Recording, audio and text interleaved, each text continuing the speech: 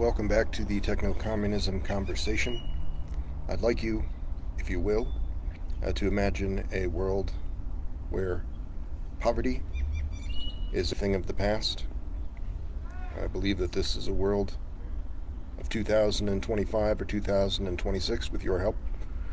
A world where the proper use of advanced technology, not this thing we know as tech, which may as well be short for techno-fascism in the Western world, liberates us from other drudgery and allowing us to pursue many passions, including uniting humanity to common purpose and greater things. This is a techno-communist vision that I hope for, and I see no reason why it cannot be achieved within the next 5 years. And I do not pick that number arbitrarily. 5 years is the number of years that we have before this planet is at a point, a breaking point, wherein we are in the permanent breach of 2 degrees of overheating, which will signify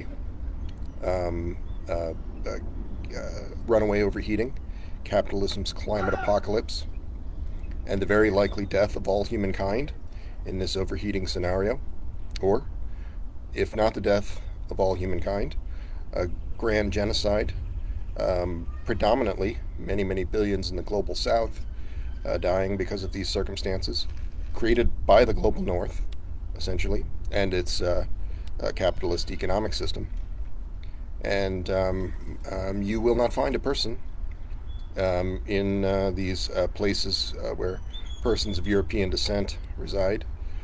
You will scarcely find a person in North America and elsewhere who will not continue to uphold this ecocidal fascistic system, basically murdering billions of people in the global south, so that people in the global north can continue to indulge in superfluous luxury products, like almost all of fossil fuel consumption would fall into that category.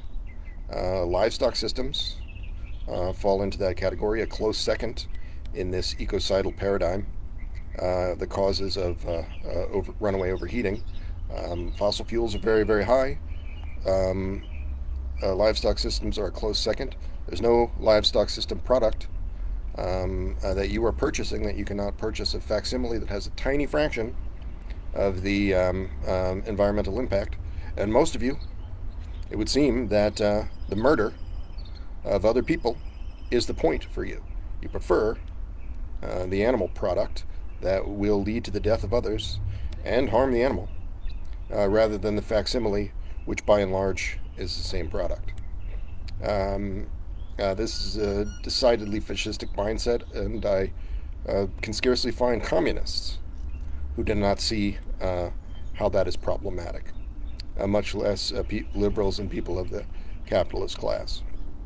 And so this is a world that has been built by advanced technology and industrial and finance capitalists who control in industry and advanced technology, and it's a world that is entirely unsustainable. And even the people who have the track record of escaping this system, most notably people of the Soviet Union and its supporters, pretty uniformly fail to understand the circumstance, in my view, as the techno-communist might. But we are on a razor's edge of this situation wherein we may have this grand genocide, or perhaps even the total ecocide.